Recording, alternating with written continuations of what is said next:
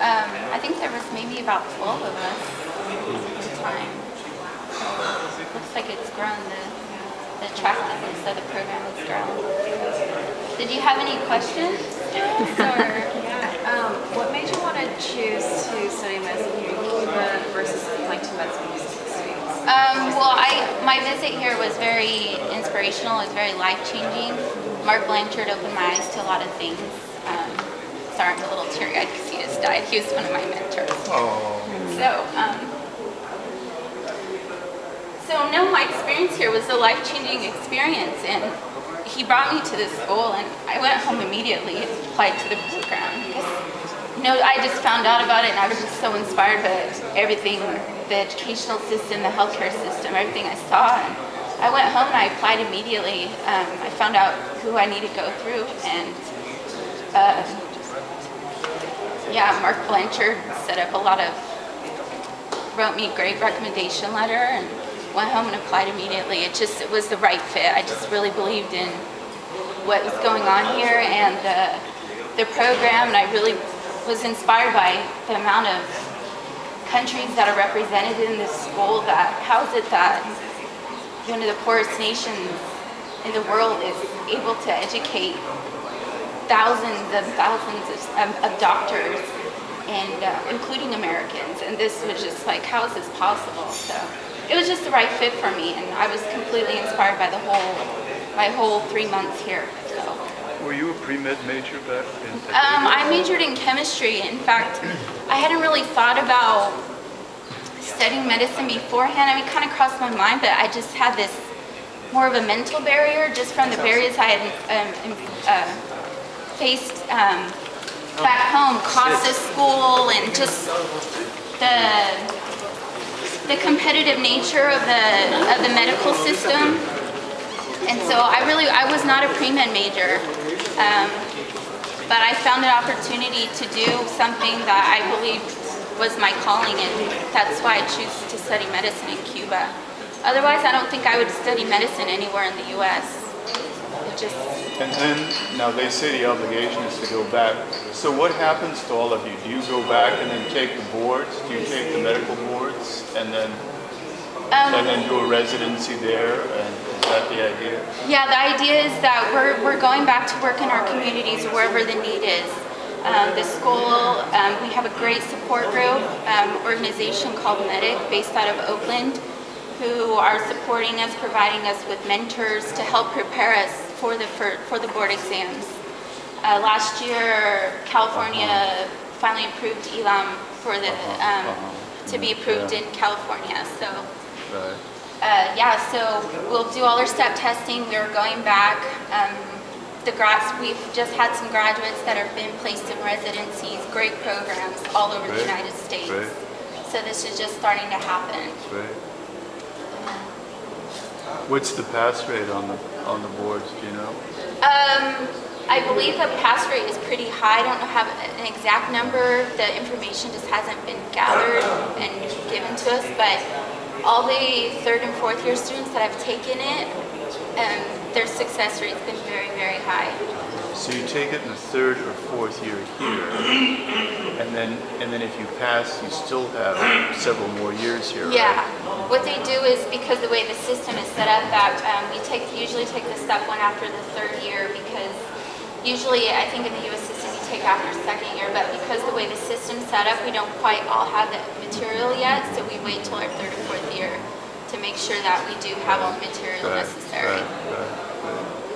Would you say that it's easier studying here even though you're not 100% Spanish speaker? I think medical school in general is difficult. I think it depends on how you immerse yourself in speaking Spanish. Medicine is a universal language. I think I study in Spanish and English. It's very doable. I didn't speak Spanish when I got here, but the school provides they teach you Spanish, they prepare you to succeed.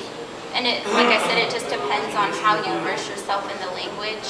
But the professors are wonderful, they want you to succeed.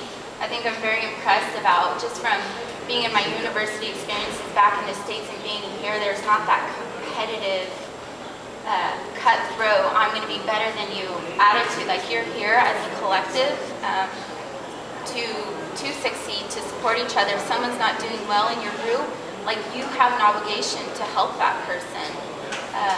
So there's no reason not to succeed in the program here.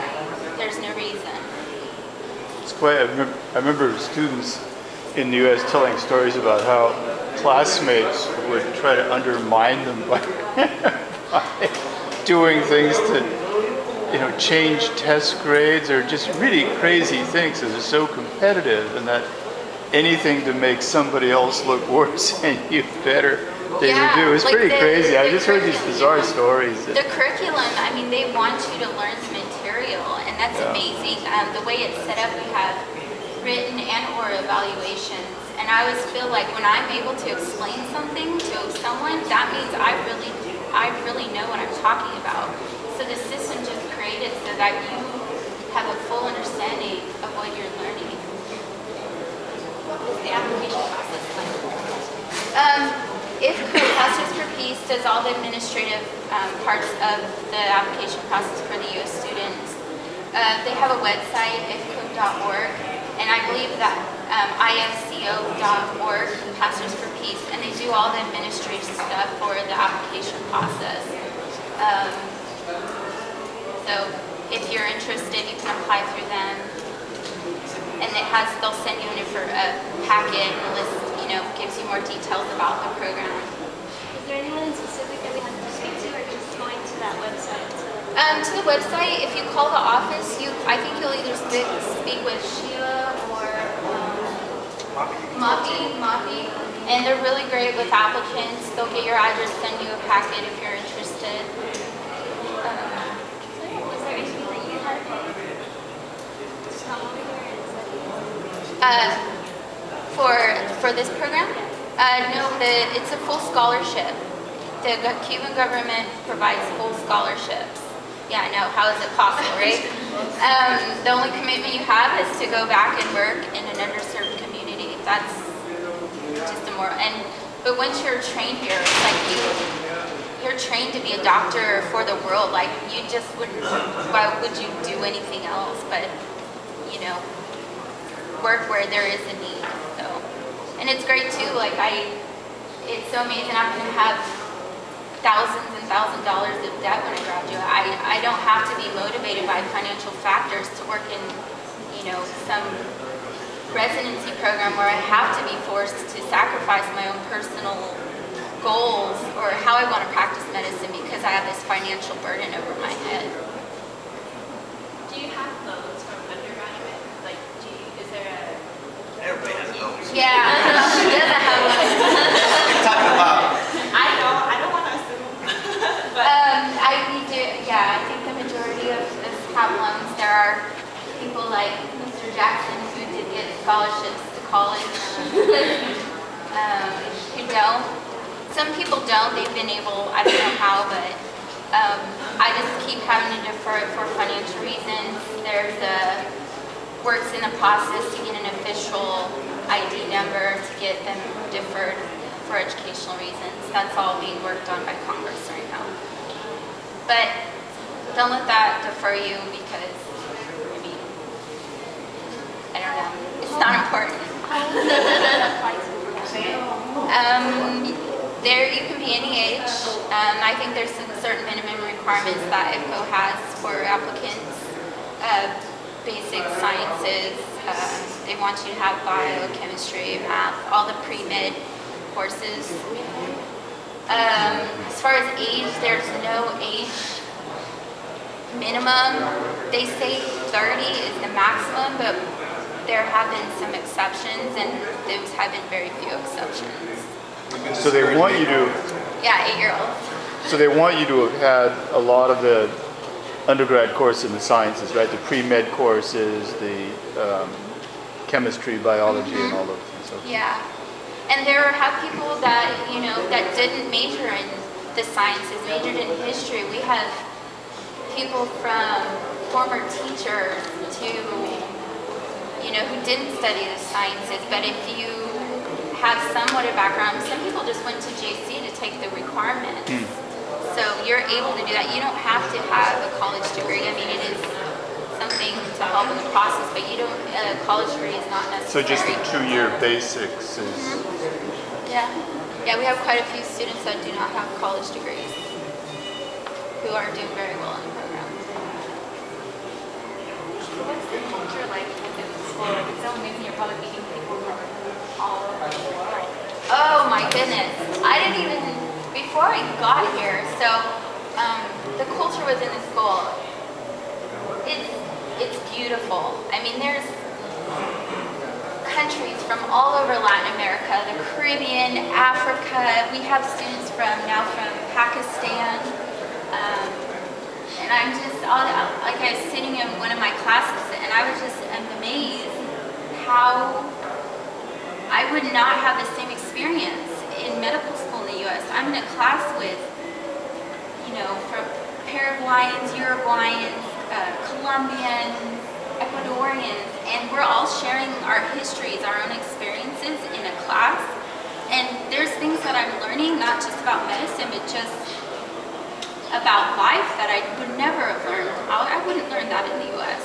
So I think that's profound. And the cultural, it's a little bit of a younger culture, but at the same time, they're going to be doctors. I mean, there's 17-year-olds here in their first year of medical school, going to be working in their indigenous communities by the time they're 24. So, yeah, the culture is amazing. It's amazing. So, What about just transitioning from the United States to Cuba? Because I know we've all had our own adjustments to studying abroad, but I know that that's probably the experience that you had as a student. yeah, when I lived, I guess you were all living with Maria and Chino and everyone. So I came here thinking, Mark Blanchard prepared us to think of Cuba, it's for a nation. I get here and we go to the beautiful residency, right? And I think this is roughing it, right? And then there's this other Cuba. Like, it is nice that you get this experience of Cuba, but that Cuba, living in the residencia, is not Cuba. Like, my experience is completely different from the experience I had living. Yeah, I had some immersion into Cuban culture, but it's this, it's like this quasi-tourist, quasi-Cuban experience. It's not, you have the safeguards of living in a 14th floor penthouse, which is not Cuba, so, to be frank. But no, as far as my life now, it's adaptable, and Cubans are great. They're the most giving. Just the culture is amazing. Like, if you don't have anything, the Cubans have less, and they'll still give you the shirt off their back. That's pretty profound. So I don't think that anything is worth adjusting if you're interested in the program. So yeah, you don't have the comforts of all American things, but if you have an idea of what you want to do, it's not important.